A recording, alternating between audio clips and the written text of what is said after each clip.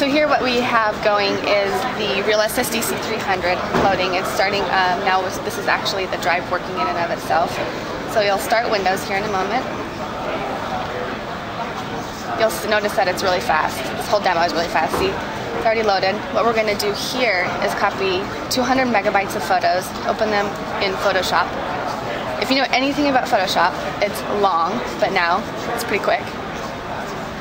So here it was a snap, all open and loaded really quickly.